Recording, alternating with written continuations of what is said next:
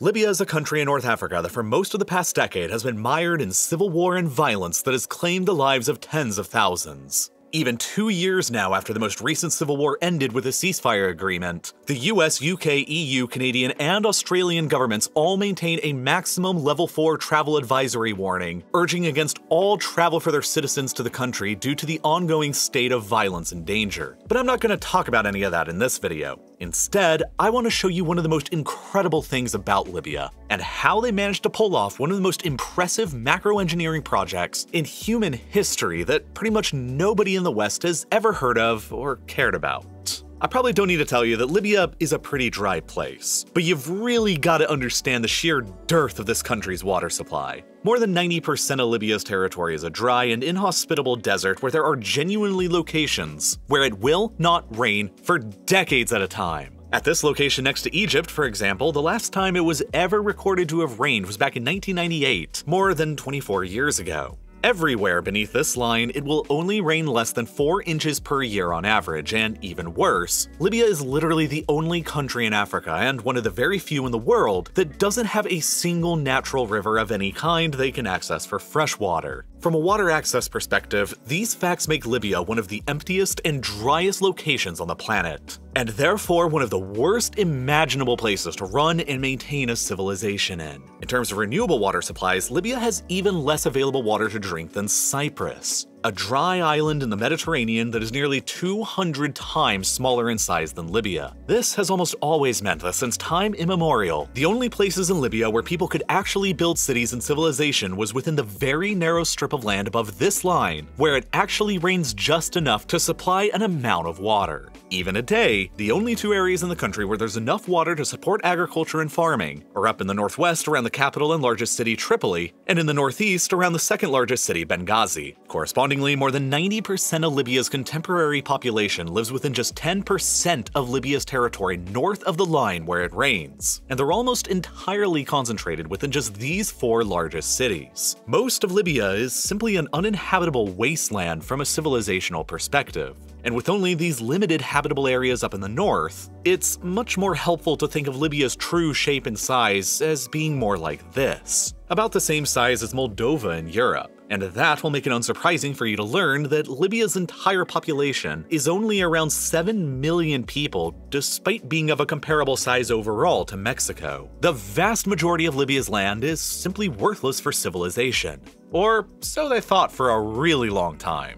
By the 1950s, Libya only had a tad more than 1 million inhabitants, and was probably not that much more populous than it had been during the Roman era thousands of years beforehand. The country had only just gained independence from Italy and was desperately impoverished, almost completely dependent upon foreign aid and the meager rent that they were receiving from American and British air bases located on their territory. But then in 1956, everything would suddenly change forever with the very first discovery of oil in the country right here. From there, it quickly became apparent that this vast and ancient wasteland that had been disregarded by human civilizations for eons had secretly been hiding something all along of tremendous civilizational value. Some of the largest reserves of oil to be found anywhere on the planet. It turned out that Libya's oil reserves are the largest anywhere on the African continent, and the 10th largest of any country in the world, and, to boot, are strategically located near to Europe, one of the world's largest oil consumers. The ensuing oil boom that followed brought revenues, jobs, and wealth to Libya on a scale that had never before been seen, and the country's population finally began to skyrocket. Within 20 years of the first discovery of oil in 1956, Libya's population would roughly double by 1976, and then would more than double again over the next 20 years by 1996. But with this huge and unprecedented surge in opportunity and population, Libya began hitting its ancient problem again.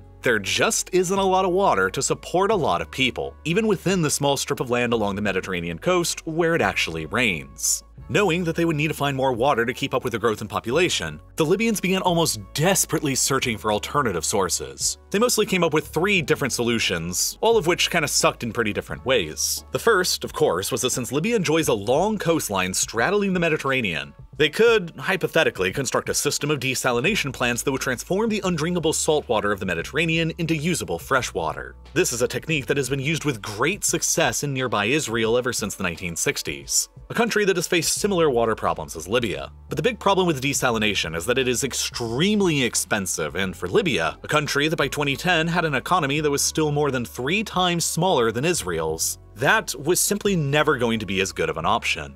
Libya's second choice involved shipping in fresh water on tankers across the Mediterranean from Europe, and their third choice involved doing the same thing, but with a pipeline. And both of those choices sucked because not only would they still be expensive, but they would also force Libya into being in a situation where they were dependent on Europe for their water supply, which wasn't exactly an ideal situation for a country that had just emerged as being independent after decades of colonial rule from Europe. Libya's answer and solution to this water problem would ultimately come in just as unexpected and lucky of a fashion as their huge discovery of oil. As the Libyans continued with their hunt for more oil reserves across the desert in the south, they accidentally stumbled into a discovery deep underground that was perhaps even more valuable to them than the oil: fresh water, and a lot of it. You see, relatively unknown back then was that across the most recent ice age that lasted between 120,000 years ago and about 11,500 years ago, Northern Africa was a very, very different place, and it had accumulated an insane amount of water. We now understand that as the Earth slowly changes its orbit around the Sun, it causes dramatic changes in the environment in Northern Africa, and as a result, there are cycles of alternating desert and grasslands here that last for thousands of years. And as the last ice age began to end around 12,000 years ago, Northern Africa was right in the midst of the opposite cycle that human civilization has always experienced it as. Rather than the desert we know today, Northern Africa was covered by grass, forests, and lakes, and it rained there a ton. But as the Earth continued to change its orbit, the long cycle of death and rebirth here that has been going on for millions of years continued, and Northern Africa steadily began turning back into the desert around 5,500 years ago, forcing the people there who once knew nothing but abundant water to search for now scarce supplies like rivers, like the Nile, which quickly became the genesis point for ancient Egyptian civilization around the same time period 5,100 years ago. The cycle is, of course, expected to continue and transform the Sahara back into a lush, green grassland with abundant rainfall again around 10,000 years from now into the future. But across those tens of thousands of years of rainfall in Northern Africa before the cycle had ended, the rain collected down into aquifers just beneath the surface. And in the 1950s, these were the aquifers discovered by the Libyan oil hunters on accident. It's currently estimated that if you were to add up all of the water in the aquifers beneath just Libya alone, it would add up to around 35,000 cubic kilometers worth, which is a lot. That is more water than exists in all of the North American Great Lakes combined, in addition to Lake Malawi and Lake Victoria in Africa, Africa's second and third largest lakes respectively by volume.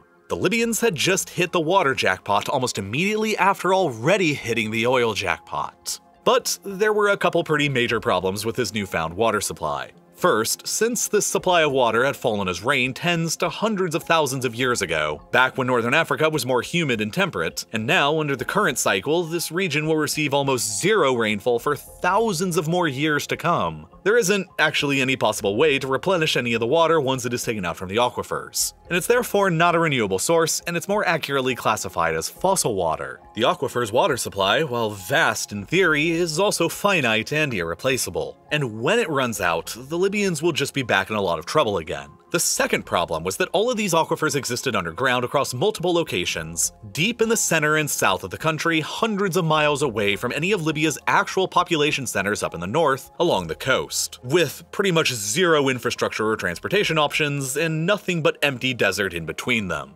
At first, the Libyans thought they could solve this problem by simply using the water where it already existed, in order to create large-scale agricultural projects in the middle of the desert. But this initial plan would quickly change following a military coup and the rise to power of an ambitious young colonel named Muammar Gaddafi in 1969. Gaddafi was destined to become one of the most eccentric, divisive, and longest-lasting leaders of the 20th century. And under his leadership, the Libyans devised an almost crazy-sounding plan to permanently alter one of their greatest of geographic handicaps that had nerfed Libyan civilization for eons: their complete lack of any rivers. The plan was to simply overcome nature and geography by building their own man-made rivers through pipelines across the barren Sahara between the vast and newly discovered aquifers in the south and the rapidly growing cities in the north along the Mediterranean.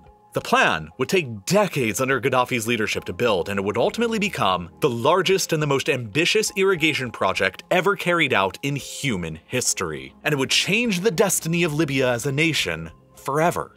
The Libyans ended up calling this plan the Great Man-Made River Project, a vast system of pipelines buried underground to avoid evaporation, and pumps that would be constructed beneath the sands of the desert that would bring the water up to Libya's growing and thirsty cities in the north. More than 4,000 kilometers worth of pipes were planned to be constructed for this purpose, which if laid end to end would nearly cover the entire distance between Los Angeles and New York City. In addition to this absurd length of pipe, the system would eventually grow to contain more than 1,300 different water wells, most of which are more than half a kilometer deep into the ground, penetrating the desert landscape and sucking up the water from the depths below. On a yearly basis, this system now provides around 2.4 cubic kilometers worth of fresh water up to the now more than 7 million and growing citizens of Libya and the cities of the north. Which isn't really a huge amount of water, but it's enough to grant Libya an equivalent amount of usable water now as Luxembourg has in Europe. And it's more water than Saudi Arabia's got, despite the Saudis having 5 times Libya's population.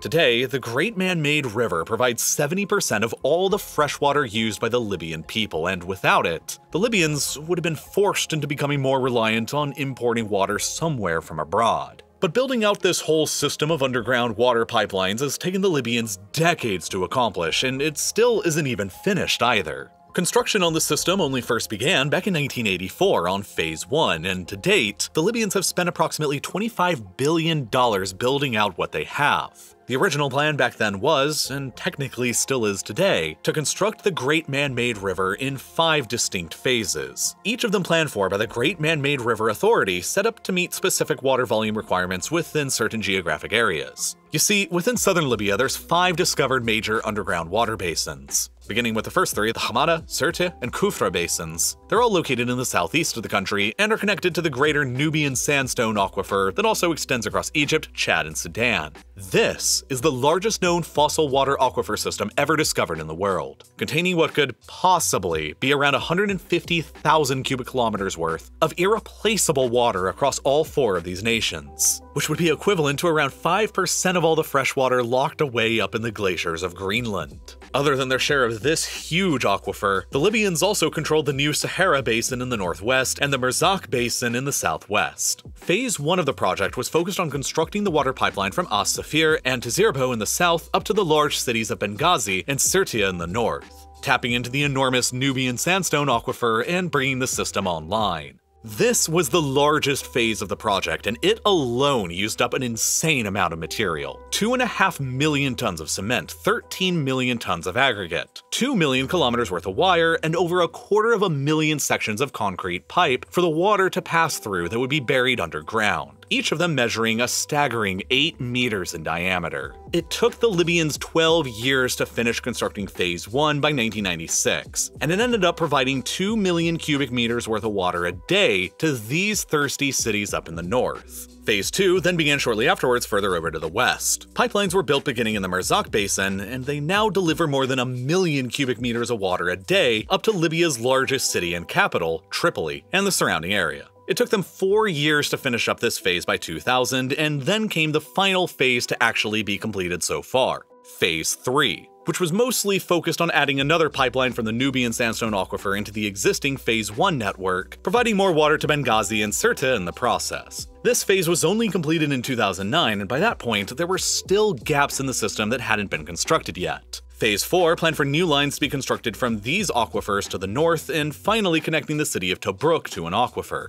while Phase 5 would finally construct a line up here in the north that would finally connect the western and eastern systems together and largely unify the Great Man-Made River into a single finished system across the country, where all the major cities in the north could access water from anywhere else in the system. But these final phases were doomed to never be completed because just 2 years after the completion of Phase 3 in 2011 came the political tumult of the Arab Spring, leading to a revolution within Libya against Gaddafi's now 42-year-long regime. With Gaddafi being long considered an enemy of the West for a very long list of reasons, NATO decided to intervene against his forces with a no-fly zone and a methodical bombing campaign in support of the rebels that quickly turned the tide of the revolution in the country against him, eventually culminating with his violent overthrow and death. The power vacuum left within the country after the end of his more than 4 decades of rule threw Libya into civil war and chaos that has lasted for much of the decade-plus of history ever since. And, in a sense, the Great Man-Made River project kind of died alongside Gaddafi. In the chaos that has reigned ever since his death, nobody has so far managed to put together the resources or the will to finish what he started and construct Phase 4 or Phase 5.